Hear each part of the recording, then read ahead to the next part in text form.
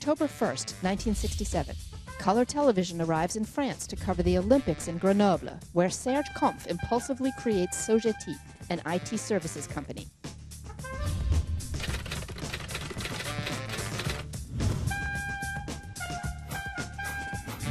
He surrounds himself with like-minded, audacious, adventurous, and pioneering colleagues, and is keen to integrate new talent as his company develops. A year later, he opens offices in Switzerland to meet the needs of a client. Sogeti then rapidly expands, first in the provinces and then in Paris, Rue Royale, in 1969. The spirit of conquest is already established. 1970, the group diversifies, first into consulting and then outsourcing, 20 years ahead of its competitors. 1974, with the acquisitions of Cap and Gemini Computer Systems, Sogeti becomes a truly European company and enters the era of large IT systems. 1975, the Capgemini Sogeti Group is born. The leading European IT services company with nearly 2,000 employees, 2 years later enters the United States, a country that is posting the group's best growth today. 1980, IBM invents the personal computer and France discovers the Minitel.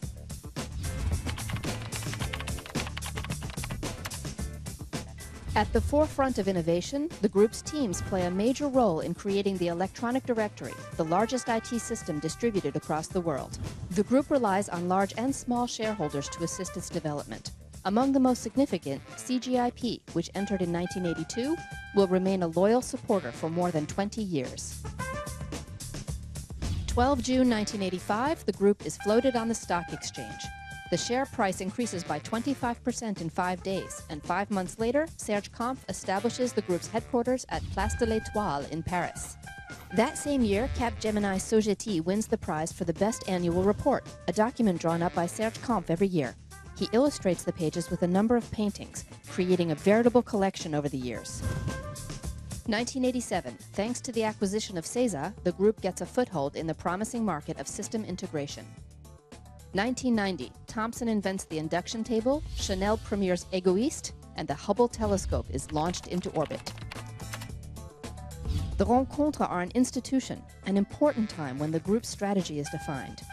At the 17th rencontre in Marrakesh in 1990, the managerial team decides on a more offensive leadership strategy, which will lead to a number of acquisitions in Europe.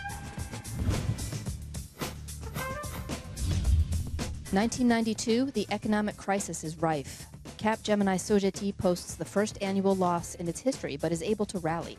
The Genesis transformation plan enables the group to recover and return to growth in only 2 years. 1993, Paul Hermelin and Pierre Esler enter the group, joining Serge Kampf and Jeff Unwin. 1995, the Convergence program is launched to make consulting and IT services a winning team. 1996, the group adopts a single name and logo for all its activities.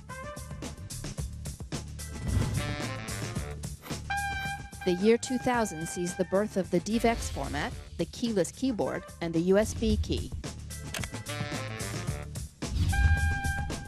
The group confirms its global ambitions with the acquisition of Ernst & Young Consulting, announced at the Berlin Rencontre in May 2000.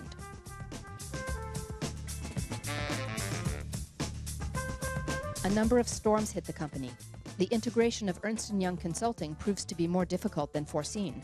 Paul Hermelin, appointed CEO in 2002, must rally the entire group to get it back on track.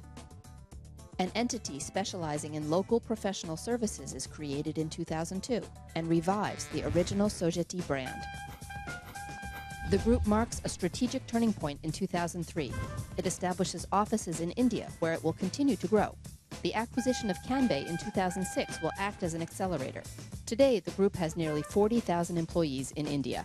In 2004, the group adopts its current logo. It is the 6th version of the chubby ace of spades, designed by Serge Kampf in 1967.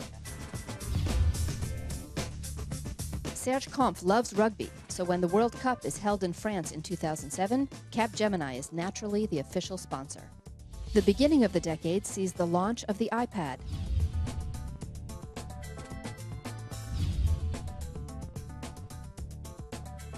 At the Rencontre in Barcelona in 2010, Capgemini declares its ambition to conquer new territory and new lines of business, to play and win the Champions League of the greatest players in its sector. In this context, the 120,000 employees and the managerial team have a shared goal: to create value for Capgemini, its clients, and its shareholders. Over the years, audacity and reason, independence and collaboration, respect for people and cultures, and commitment to clients are the characteristics which have forged Capgemini, an extraordinary group which has always been based on its 7 original values, under the direction of a leader, a conqueror, a visionary.